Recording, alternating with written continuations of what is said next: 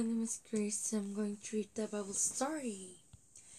Today's Bible title is 32 chapter. 예수님을 전한 베드로의 편지. 베드로전서 후서. 예수님의 제자 베드로도 두 개의 편지를 썼어요. 첫 번째 편지는 소아시아 근처에 흩어져 사는 교회 친구들에게 편지했어요. 예수님을 믿는다면 괴롭혀도 씩씩하라고 썼어요. 예수님을 더 사랑하고 친구들이 더 사랑하라고 썼어요. 이제 베드로가 예전에 두 번 부인한 적이 있죠.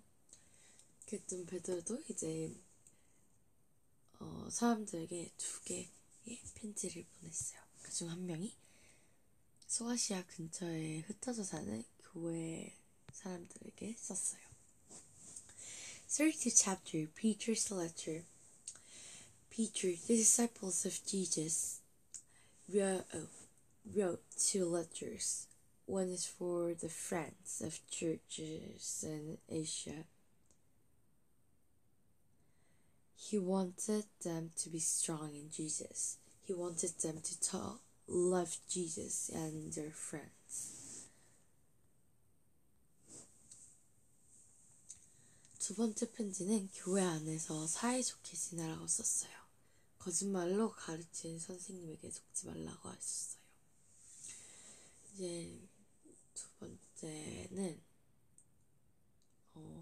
올바르게 믿으라고 전해주었어요. In the second letter, he argued them to get along with others in the church. He advised them not to be decided by false teachers. So Peter wrote two letters. One was for the churches in Asia, and second was not to believe the false teachers. Yes, today I read the Bible story.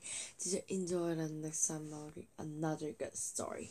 This one was very short, right? Only 2 pages. 네, 오늘은 여기까지 읽도록 하겠습니다. 오늘 이야기는 2장밖에 없었는데 아마 다음 것도 2장, 앞으로 좀 2장인 게 많을 것 같네요. Yeah. Next time I'll read 33 chapter. 바울의 마지막 편지. 33 chapter. Paul's last lecture. Yeah. Today I read the Bible story to enjoy, and next time I'll read another good story. Then let's see you next time. Bye.